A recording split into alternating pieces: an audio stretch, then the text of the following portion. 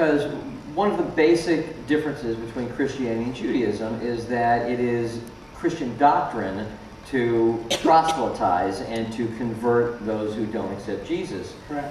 Whereas we believe just the opposite. We're not looking to change, Christians into Jews. You go on this journey for an entire year. You go to 52 churches, maybe more, maybe even more, between all the other ancillary activities.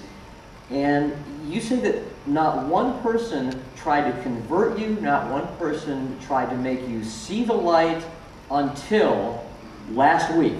Until last week when I met Stephen Baldwin.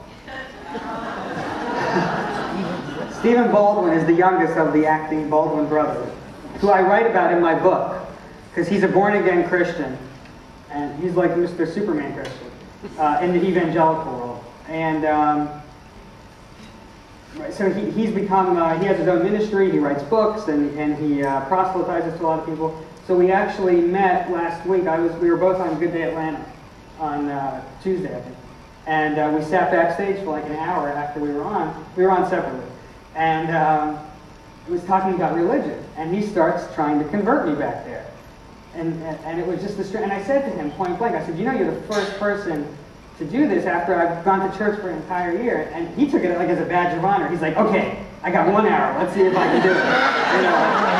And he couldn't do it, obviously. It wasn't what I was there for.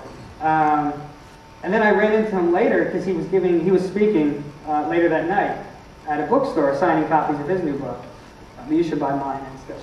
So in front of everybody, so I showed up and I'm hanging out in the back of the room, and he's talking to everybody, about his new book. And he starts, oh, my Jewish friend Ben is here, and he starts trying to convert me in front of everybody.